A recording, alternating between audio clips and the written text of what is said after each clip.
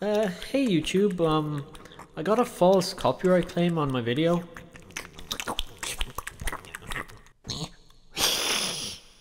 Yeah, and I have 7 days to resolve it or else my video will get deleted and I'll get a strike on my channel.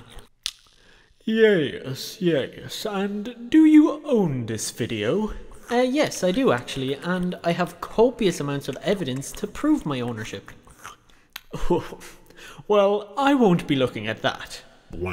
Yes, I will only look at your evidence when the 7 days are up, your video is deleted, and you have a strike on your channel. But then what am I supposed to do?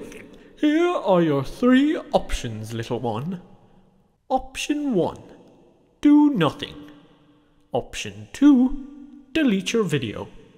And finally, option 3. Reach out to the content owner. What? How does any of that help me? This parasite is not the content owner. I am, and I can prove it. Psst, psst.